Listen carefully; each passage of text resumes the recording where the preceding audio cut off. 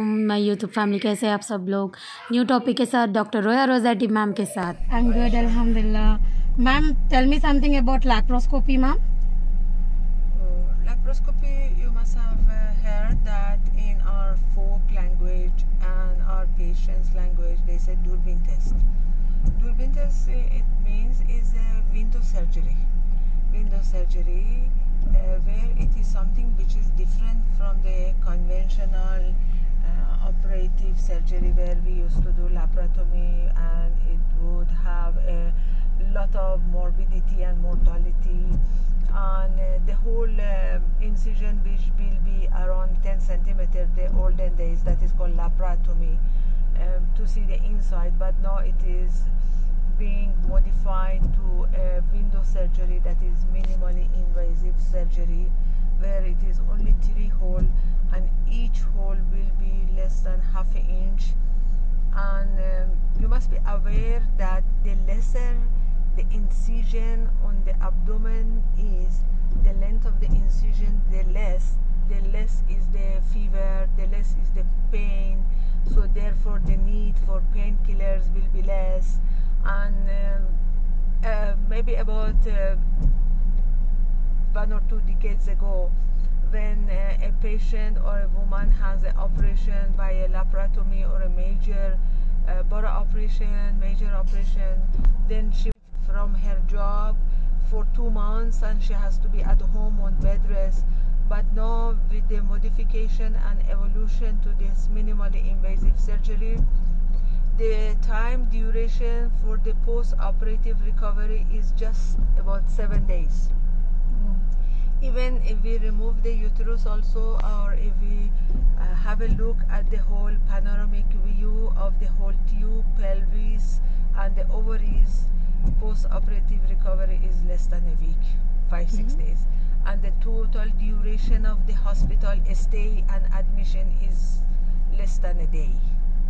So the admission time is reduced, the cost is reduced, the requirement for the painkillers are reduced, the whole duration of the admission period, which was olden days about 7 days in the hospital she has to be there, it is reduced to less than 24 hours. And the total recovery is so fast that she will be up the very next day, or maybe after 48 hours, and maybe can go back to her office after 5 days or 6 days. That is the greatest advantage, and that's the greatest thing which is to come to the medical practice, especially for us as an infertility specialist. Okay, ma'am. Hysteroscopy also is the same thing? Hysteroscopy is a vision, endoscopic vision of the uterine cavity from inside. Where we go inside the uterine cavity, we see the whole panoramic view of the uterus, the ostia, the anterior wall, the posterior wall, if there is any septum, if there is any lesion, or if there is any carcinoma which we should do biopsy, or if there are any basically adhesions are there. Hysteroscopy will tell us about the pathology of the uterine cavity. But laparoscopy, we will know about if there are any pathology in the pelvis, like if there are endometriotic implant, like endometrial gland, it comes out of the tube and it gets implanted in and around the pelvis or the ovarian fossa. This is one, or to diagnose polycystic ovaries, or to rupture the cyst, that is called LEOs, laparoscopic endocervix coagulation of the ovarian surface, or then even for the hydrotubation to test the tubes, or if there are any adhesion to be removed, adhesiolysis. All those things procedure will be done for a laparoscopy, where we are doing an infertility treatment. Laparoscopy is like a keys to success, passport, like a passport.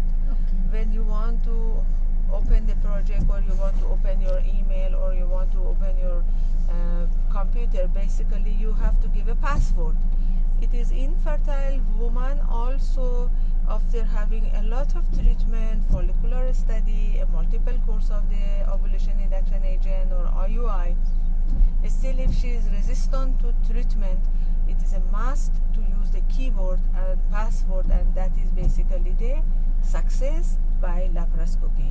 Laparoscopy, once we do, then we know what are the pathologies and what is the root of the problem, whether she has endometriosis, what is the stage of endometriosis, whether she has a PCO or whether she has adhesions, or whether tubo-ovarian relationship is being disturbed. For instance, one example I'll tell you.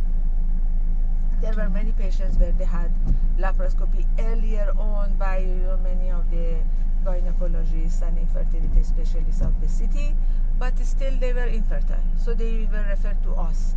And then myself also, I took about a year but no success. Laparoscopy by others have been done earlier, 7 years ago, 6 years ago, but when I did a laparoscopy, and after 1 year of my treatment also no success, and when I did a laparoscopy, what is the finding?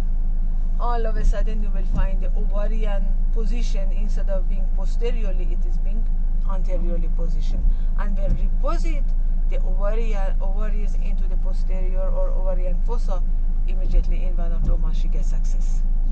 Or sometimes silent and dormant PID, where we are not able to diagnose pelvic inflammatory disease by the conventional investigations, and all the tests come normal.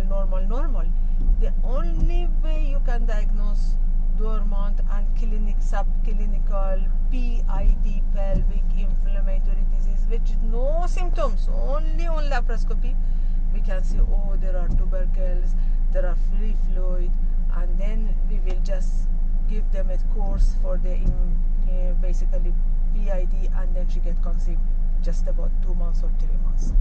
Okay. These are the greatest advantage of the laparoscopy. Success stories of laparoscopy, ma'am?